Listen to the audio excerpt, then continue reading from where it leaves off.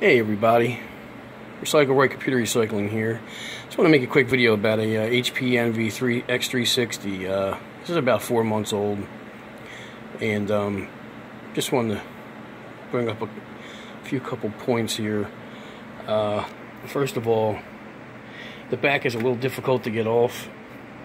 Everything's aluminum, very highly, it'll damage quickly.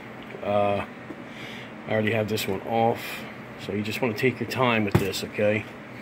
I want to show you something. It gets a little tricky right in this area where the SD card slot goes, because the aluminum is so thin, where you kind of want to separate everything. We're actually going to update the SSD drive in this one, or the hard drive, which is a terabyte, which is right there. There's a ribbon cable here that connects onto the board. But yeah, we're going to take out the terabyte and put an SSD in there.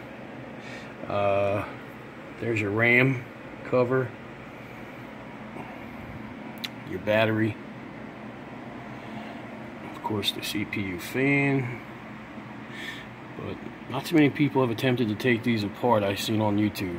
So just want to give a quick video about it. But yeah, and another thing one person I did see on how to take this apart didn't say, there's 3 screws in the bottom part that are Torx, and there's 4 in the top underneath the rubber strip that are Phillips. Just a quick FYI. I'm not sure the sizes. But alright, that's about it. Thanks for watching.